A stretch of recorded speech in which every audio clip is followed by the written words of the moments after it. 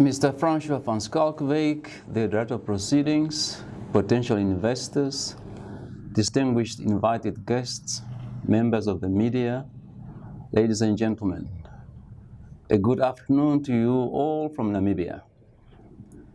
It is my great pleasure to welcome you to the Business Summit on Namibia's renewable energy. I would like to commend our Dubai Expo 2020 team and the Investment Promotion and Development Board for having arranged this important engagement.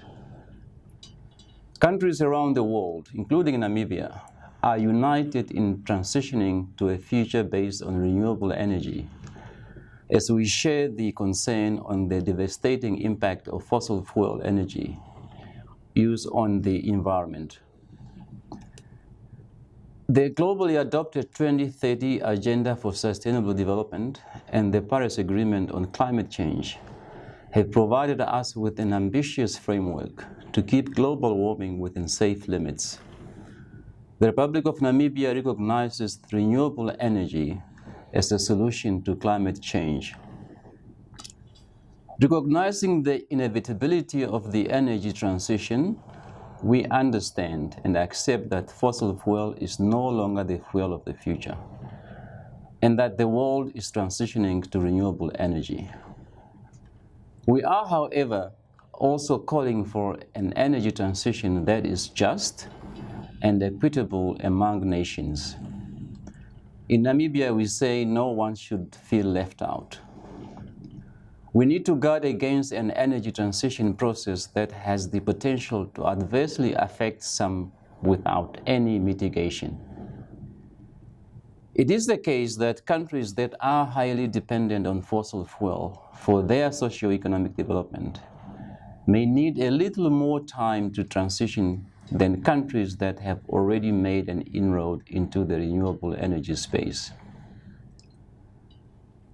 Uniquely placed in Southern Africa, Namibia measures its wealth in many ways, from its world-class natural landscapes, its political stability and steady economic development, to its wealth in renewable energy resources.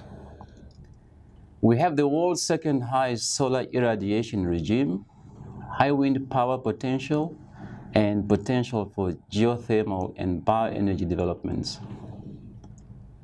The potential for green electricity production in Namibia is many times the country's domestic electricity consumption.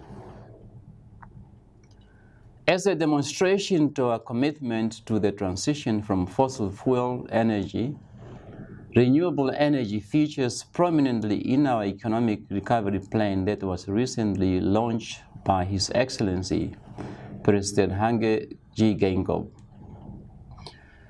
As part of the recovery plan, Namibia has a goal to be a green hydrogen hub on the African continent. And to realize our goal, in August this year, we issued an international request for proposal to identify private sector investors to collaborate with us in building green hydrogen assets in Namibia. Several reputable companies responded to our RFP, and we thank them for their interest in working with us. After a thorough and transparent assessment of all the bids that we received, during the COP26 held recently in Glasgow, President Geingob announced Hyphen Hydrogen Energy as the successful bidder. We look forward to work together with Hyphen to realize our goal of becoming a green hydrogen hub.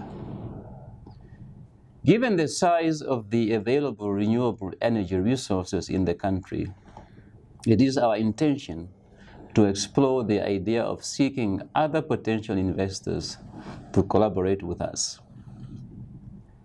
As to the global market for green hydrogen, there is now a global consensus that green hydrogen is the fuel for the future.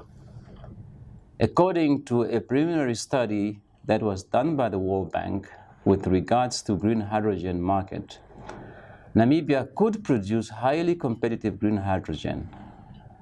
And with limited local demand, exports will be key to our green hydrogen strategy. On the energy policy front, Namibia's energy sector is premised on a diverse energy mix. And in view of the critical role that energy plays in the country's economy, the Ministry of Mines and Energy has developed the National Integrated Resource Plan. It is a long-term plan that guides the development of the electricity generation industry by providing supply scenarios to meet projected demand. The plan was drafted in 2013, reviewed in 2016, and it is currently undergoing another review that is expected to be finalized early 2022. The plan maps out the country's least cost electricity supply path into the future and includes an energy mix that optimizes Namibia's goal to become energy self-sufficient by using, as far as the network allows, indigenous renewable energy sources in the form of wind, solar PV, and biomass. We will do so while also ensuring base load generation options and storage to ensure stability and security of supply. The updated NIRP will have a base case scenario targeting a minimum of 70% share of energy to be supplied from renewable energy by 2030, as envisioned in the renewable energy policy. The plan also envisages that by 2028, 80% of primary energy used will be locally generated. Realizing our goal of becoming a green hydrogen hub and addressing our energy security of supply is a task that cannot be achieved by the government alone. To achieve our goal, we will rely on the private sector investment. We will need investors, both local and international, to invest in our energy sector. It is therefore our commitment to the investors that we will do all what is necessary to ensure that your investment in Namibia is protected and secure. As I conclude, I invite all potential investors that are visiting the Dubai Expo 2020 to visit the Namibian Pavilion to obtain more information on some specific investment opportunities that you may require.